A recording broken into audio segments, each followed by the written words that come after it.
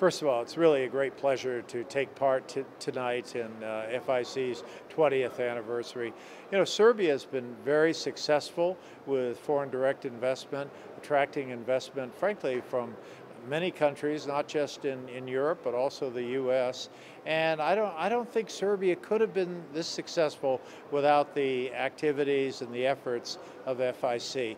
Obviously, more has to be done. After all, I think Serbia is going to arrive in the European Union. I know many people are discouraged that it's taking more time than it should, but certainly a big part of what Serbia has been able to do is to establish a really good climate for foreign investment, and I just want to congratulate FIC on all it's done to make sure that happens.